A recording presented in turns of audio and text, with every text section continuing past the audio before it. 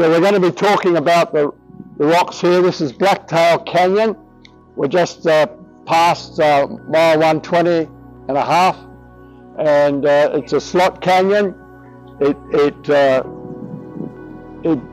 walls out up here, and later on we'll go right to the very end, and Nate will give us instructions on that. But here we are.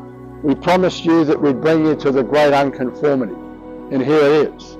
Above us we've got the Tapete Sandstone, okay, and it's been officially dated at 508 million years old.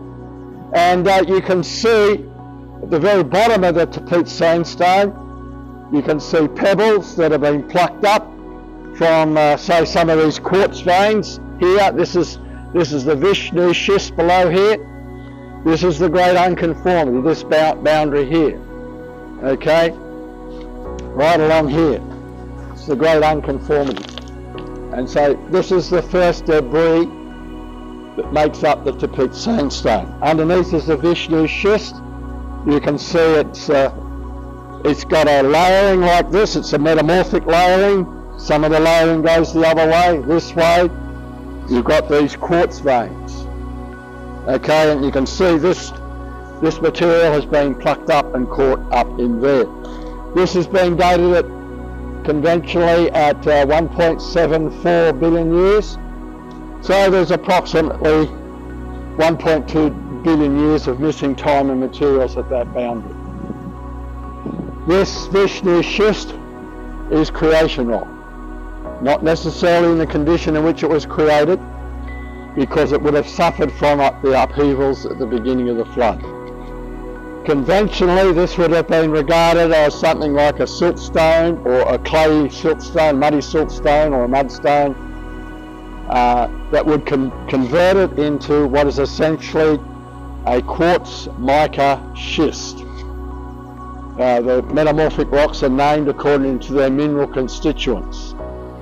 Later on, after we move up the canyon, have our devotional, and then go up to the end, have a look as you go up at variations in the schist, because further up in the canyon you'll see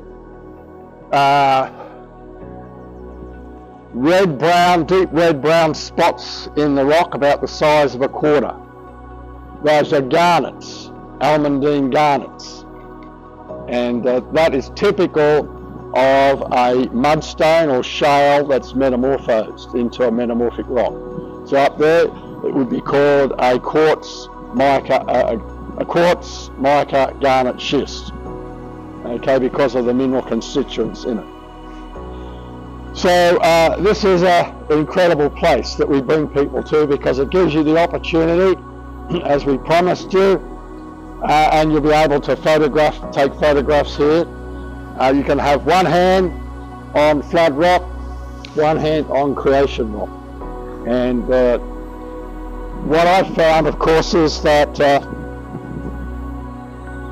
people can talk about the Grand Canyon, okay, but it's not the same until you've been there. And as soon as you're in the photograph in the Grand Canyon, people suddenly realise, oh, you've been there, you know what you're talking about. And so that's why at Answers in Genesis we've tried to bring all of our speakers down here so they get photographed in the canyon, so if they talk about the Grand Canyon, people recognise that they've been there, they're not just talking off the top of their heads. And so this is an opportunity for you to get a memorable photo shot, a photo of you down here at the Great Unconformity.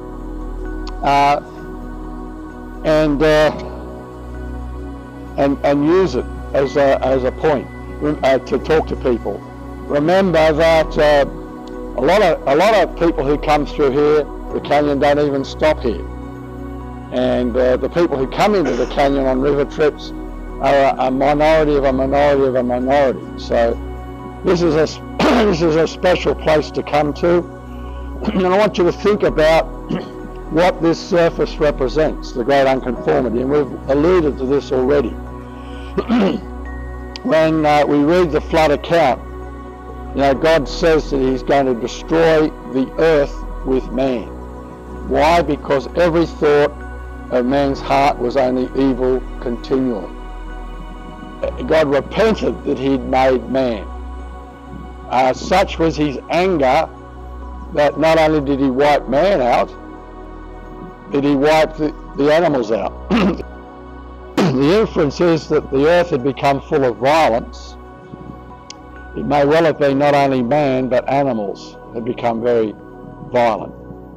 And when you consider, you know, people's imaginations run riot with some of the dinosaurs ripping other animals apart, you get an idea of the picture of the violence that might have been in the pre-flood world.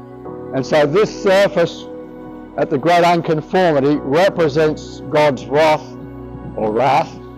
his anger at sin, that he had to go to the extent of totally wiping it clean, the earth's surface, destroying everything on it and reshaping. These rocks above us are a consequence of that judgment, and they're also a record of that judgment. The very fact that you've got the fossils in these layers above my head are a reminder that God said he was going to, he wiped all flesh out. Everything that had the breath of life perished, and there they are above us in those layers. God keeps his word, he judges, he hates sin, and he judges.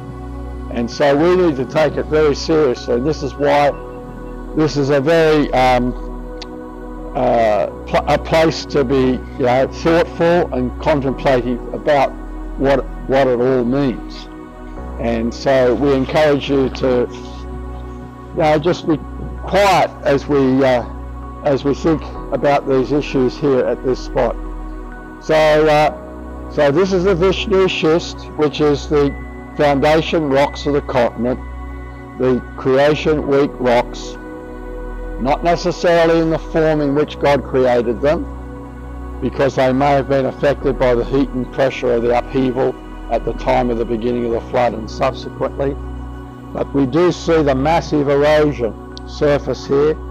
As I said, this surface here, the Great Unconformity, is now recognized as a global erosion surface. And we're just seeing one portion of it. But you've already seen it for mile after mile above our heads. You know, just in the last few miles as we went into camp, we could see the Tapete sandstone, and right under the Tapete sandstone, this Great Unconformity. And we were fortunate that this has come down to river level. Just very shortly as we pull out of here and go downstream, the Great Unconformity goes underwater. You won't see it again for a few miles, but you will see it again today, and you will climb up through it again today. Where we put into Deer Creek Falls, we'll be down in granite, and when we hike up to the top of the waterfall, we'll be going up across the Great Unconformity up into the Tapete sandstone. So it's a testimony to the catastrophe of the flood. There's no question about it. And as I said, the secular geologists recognize this as a global erosion surface. Some are even recognizing that this sequence of sandstone, shale and limestone that we see here is also globally distributed. But you see, they don't see the connection to the Bible because they're not starting with the Bible. They're not looking at the observations, the data. This is the data, the rock is the data, the flood is the interpretation. Millions of years is an interpretation. But we have an eyewitness who is there, who has told us. You know, some people say, oh, you know, the flood account reads like a ship's log. No, it doesn't, because Noah was inside the ark. He didn't see the fountains of the great deep broke open. God had shut the door. It's God's account given to Moses of what was happening.